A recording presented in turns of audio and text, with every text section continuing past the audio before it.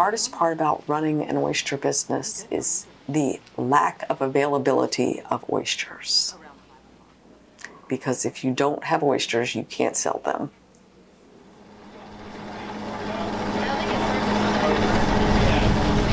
My family got into the oyster business in Virginia when I was a child. They left in the mid-90s. There was a couple of different diseases that killed most of the oysters in the Chesapeake Bay. And they saw an opportunity here and took a chance and moved.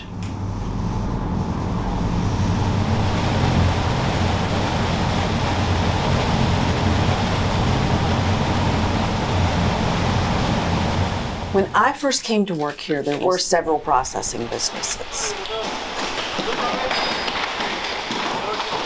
Katrina put a lot of people out of business. The oil spill in 2010 was probably one of the toughest times. It really damaged the reputation of the oyster business. People did not really believe that our seafood was safe. So the industry got together and we did work to get that reputation back again.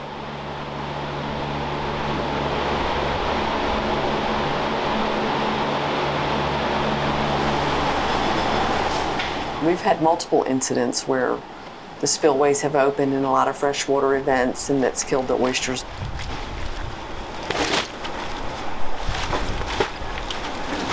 The oyster industry throughout South Mississippi used to be a way of life.